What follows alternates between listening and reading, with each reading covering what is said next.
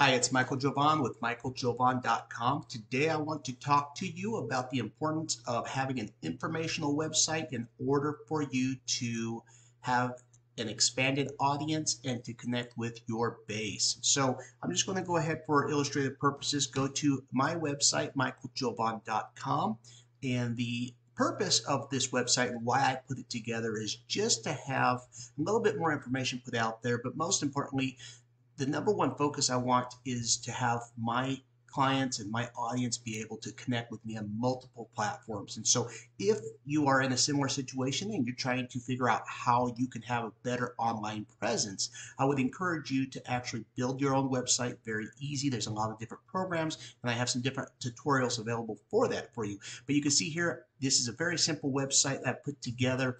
I'm just going to go through a quick tutorial, a rundown to show you the purpose, to give you some ideas and some comparables if you're looking at building your own website so you can connect with your audience. So it's very simple. I just have my home, my about, contact, and shop. So one of the first things that I do here is on the bottom right hand, I want to make it very easy for my audience to be able to connect with me, and that's going to be very important for you to have your clients or your audience to be able to connect with you in multiple different platforms.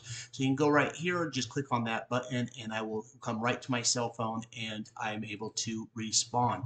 You'll see here I have my tagline, the greatest teacher is your last mistake. And boy, I do mean that. I have an option here where people can put in their email and subscribe. They can get my newsletter. But most importantly is I do have all my different social media platforms linked to my website. That way, if somebody's using LinkedIn, for example, or if they're using YouTube or Twitter, they can all find all of my different platforms online. My direct phone number here as well, so people can get in touch with me however works for them in the best method of communication. I have my little bit of about me page here, just showing a little bit about my background. One of the things I think is very important that I do is I want to make sure my clients have the same mindset.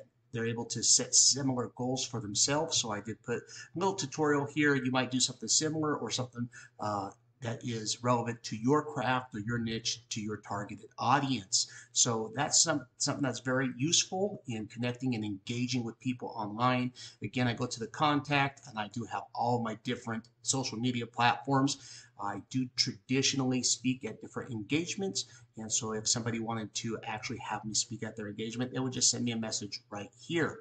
So furthermore, I do have the shop option because I did want to make sure people have the ability to actually click in and purchase my book on Amazon if they so choose to, or they can go over here and just have some fun merchandise that I put together and they can support the cause. In this example, I have the a hoodie.